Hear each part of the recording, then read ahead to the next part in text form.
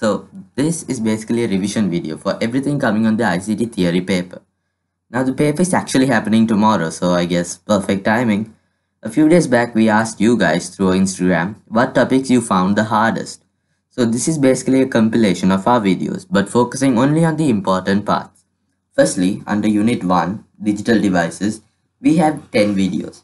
A fairly simple chapter, so we didn't really get much requests from this. However, we were requested on storage media. So let's take a look at that. Hard disk drives. These have hard disk media. This could be connected either internally or through external methods like Wi-Fi or through USB ports. Solid state drives. SSDs, often called flash drives, have flash media. These have replaced hard disk drives in newer laptops. Hard disks. A hard disk has many concentric platters, which are circular objects sharing the same central point, that spin on a central spindle. As it is spinning, a read or write head will move on the platter, fetching something or writing something. Faster the spinning of the platters, the faster the data will be fetched or written. Optical disks. There are three main types of optical disks. CDs. This is the oldest method, where only up to roughly 700 MB can be stored, and this is written on using a laser. DVDs. Similar to CDs but can store much more data, up to 4.7 GB on a single-sided DVD and 18 GB on a double-sided DVD. It is written on using a red laser light. Blu-rays. The newest method, storing about 25 GB on a one-sided disc and 50 GB on a double-sided disc. It has a scratch protection coating and is written on using violet laser light.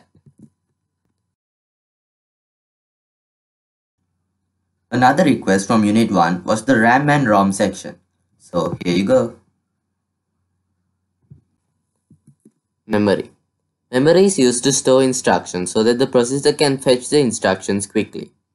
There are three types of memory. Random access memory. Software is loaded into the RAM from the secondary storage. RAM is volatile, so when the power is turned off, all data held will be lost. The more the RAM, the more programs can be opened at the same time. If the RAM is full, the system takes space from the secondary storage to use as RAM, known as virtual memory. This slows down the computer. By adding more RAM, the performance of the computer can be improved. Read-only memory. ROM stores data permanently. ROM is non-volatile, so data is not lost when power is turned off. Computers use ROM to boot the system, while otherwise ROM is used in single-purpose computers like calculators. PROM is programmable ROM, where data can only be written on once. EPROM is erasable programmable ROM, and EEPROM, electrically erasable programmable ROM, can be changed the contents. Flash memory. Flash memory is a type of EEPROM. Next, under Unit 2, Connectivity, we have 8 videos. Unit 2 is definitely a harder chapter than Unit 1, but not the hardest, I would say. We got a few requests for factors that affect data transfer. So here it is. Let's take a look at some factors that affect speed and volume of data transfer. First is transfer method. Wireless methods have to work on a limited number of frequencies, but wired, that is copper cables, can carry more frequencies than wireless methods. So, cabled methods have more bandwidth than wireless methods. Interference. Other electromagnetic signals could disrupt or interfere with the wired and wireless signals. Cabled connections can sometimes act as shields from interference by having the wires wrapped in a thin layer of metal. Blockages. Walls and furniture reduce the strength of wireless signals. This reduces the available bandwidth. Distance.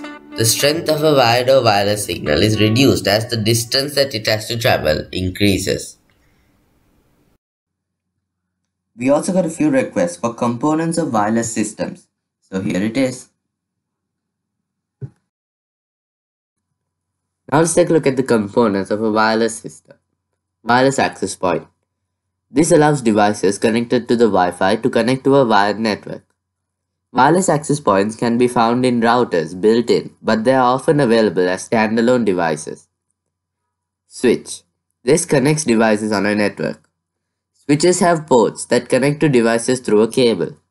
A smarter way would be to connect a wireless access point to a switch to allow wireless access.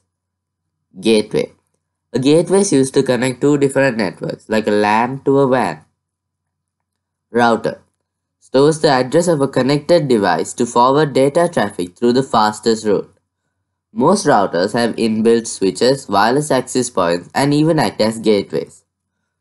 Booster. This amplifies the signal to extend the range. Ethernet cables need boosters every 100 meters, and even Wi-Fi would need a booster past the signal limit. Another was a request for the comparison of wired and wireless connections. So let's play that one too. Now let's compare the wired and wireless connections. Wired communication has a small number of cables, so it is cheap. There's a risk of tripping over cables. It is faster than wireless connections. It's affected by interference but very less. It is not portable as it can't go past 100 meters. It can look untidy if not kept properly. And it is secure. Wireless connections have no need to buy cables and the router is priced at a medium price. There are no safety risks as the WHO has confirmed there's no problem for radiation. Slower than wired. It is affected by interference. It's portable within a certain range. It is tidy and it is easy to intercept. Moving on to the largest chapter, Unit 3, Operating Online. We have 12 videos from Unit 3. The biggest chapter and definitely the one with the most content. We got quite a few requests here. The first is for a short recap of the protocols on the internet.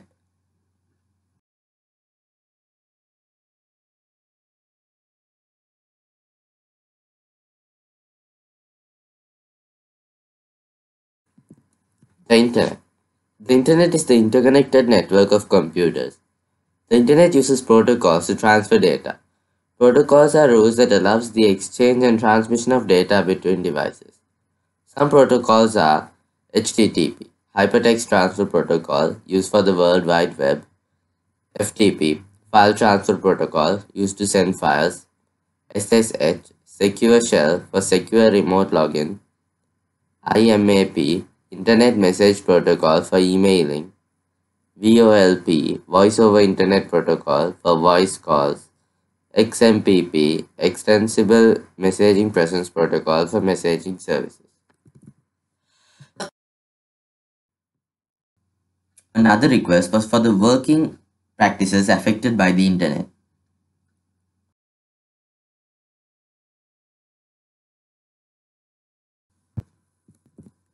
Working practices. Working practices is the way that people carry out a certain task as part of their job. You could say that the Internet's impact on the working practice of an individual has had two main changes. Collaborative working. This allows work to be split into individual tasks. Some benefits of this would be each employee can work on one task and each employee can become an expert in their task. Drawbacks: do not share skills or expertise. There is a reduced image of the big picture for each employee. Collaborative working could also lead to allowing more than one person on one task. Some benefits would be shared expertise and they can check each other's works. But some drawbacks might be difficult to coordinate with many people, difficult for many people to agree on one thing. Flexible working. Benefits: you can work at whatever time you prefer. You can fit work and family together. Drawbacks: employees do not meet face to face and they may not manage work in the right way. Flexible working. Work while traveling.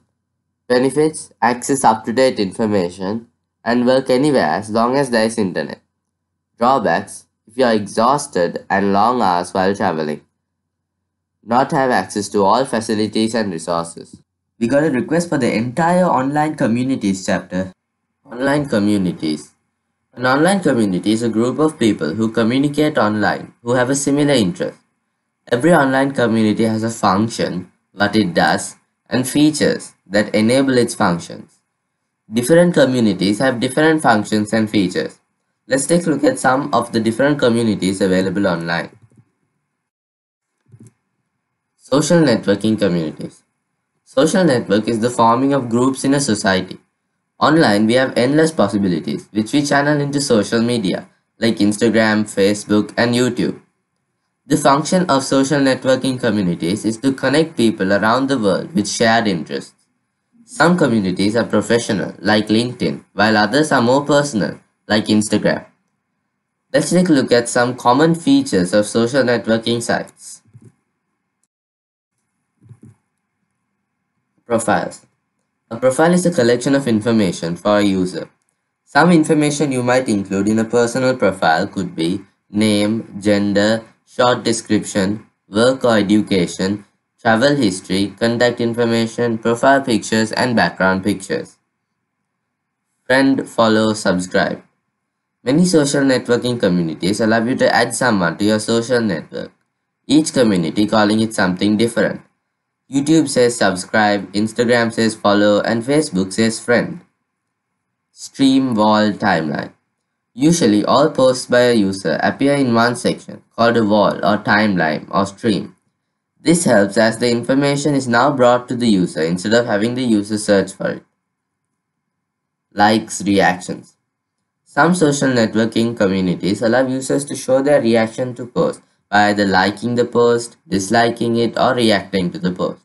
This allows users to recommend posts to other members. Share.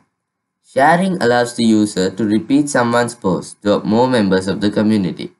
Due to this, the original post will be available to a wider range of people, allowing the post to get more views or reactions, even making it viral. Comments. Users can share what they think about a post through the comment section. This allows people to have online conversations on the topics of the post. Status update. Members of a social networking community can post status updates to let other people know any important updates or just to show what's going on. Tags. Users can use tags to categorize the content that they post in a network. This way, other members will be able to find this if they search for the specific tag. User suggestions. Some communities suggest more content or other users that you might like based on who you follow and based on your interests as well. Online gaming communities. The function of online gaming communities is to allow members to play together. Some features of online gaming communities include social media links, experience points, user profiles, information on games, and discussion forums. Online work communities. The function of online work communities is to allow members to collaborate for work. Some features of online work communities include cloud storage, comments, collaborative work, messaging systems, shared calendars, virtual meeting spaces, and chat rooms. Virtual learning environments. The function of VLEs is to allow students and teachers to learn together online. Some features of VLEs include wall or timeline, notice board, share quizzes or tests, submitting assignments, communication tools, login systems, document editors, and grade books. User-generated sites. User-generated sites are mostly information websites that are managed by user members. Wikis. Wikis are websites developed by a number of users who can add content. The function is to allow members to collaborate to build web pages. Some features include member accounts, search tools, structured language, and editing features. Forums. A forum is a site where users post comments and information. The function is to allow members to have structured discussions. The features of forums include groups, moderators, administrators, posts, ratings, messaging, threads, and some safety features as well. User-generated content. User-generated content is the content that has been made by users of the site or community. Video or photo sharing. The function of video or photo sharing sites is to share and receive content from other members. The features of these sites include profiles, content management systems, tags, comments, and ratings. Blogging or vlogging. A blog is a website updated regularly. A vlog is a video blog. The function of blogs and vlogs is to create online diaries of events and share it with others. Some features include profiles, text editors, uploading tools, tags, comments, and ratings. Social bookmarking sites is using tags to categorize web documents and URLs. The function of these sites is to allow people to share websites and URLs with other members. Some features of social bookmarking sites include social networking, third-party integration, tags, and user accounts. We've received requests for monitoring individuals from the digital technology video, so here it is.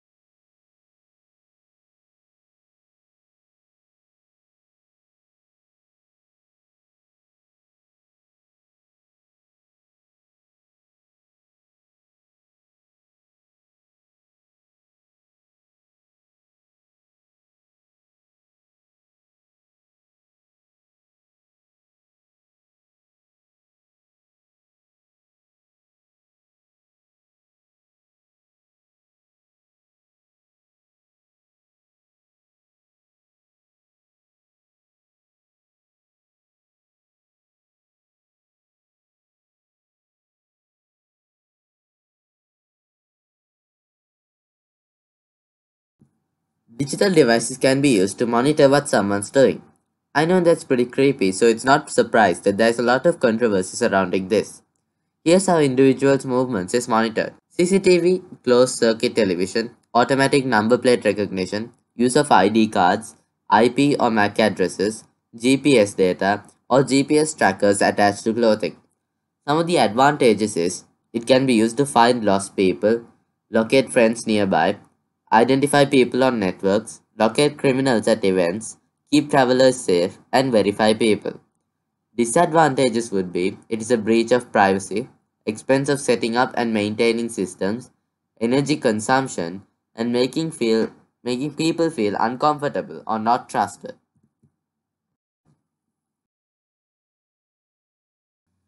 Finally, from the third chapter, we got requests on the search engine section. So let's play that as well. Search engines compare the words entered by the user against words in a database and then displays the closest results. Search engines are found in web browsers and smart personal assistants like Alexa and Siri. Some examples would be Bing, Google, Yahoo, and DuckDuckGo. Now let's take a look at some of the features of search engines. Keywords. Keywords are the words that a user types into the search engine to look for matching results. When entering words into a search engine, make sure to only enter the important keywords so that you keep it simple. Search types. Most search engines allow users to specify the type of information.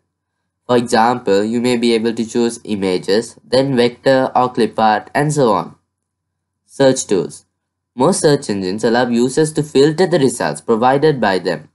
For example, you can filter by date, region, or language. Suggested and autofill. Autofill is the automatic suggestion of a completed word or phrase that is provided as the user types. Suggested results would change as you continue to type, since the more details you provide, the suggestions would narrow down for autofill. Sometimes autofills are suggested by your browser history. Search syntax. Syntax are the rules that describe how words and phrases are used in a language. Here are some syntax that you would use when entering something in a search engine. And returns only results that match both words. Not returns results that do not include the word. Phrase matching returns only results that have the exact entire phrase. Miraculously, we received 0 requests from Unit 4, Online Goods and Services, under which we have 2 videos.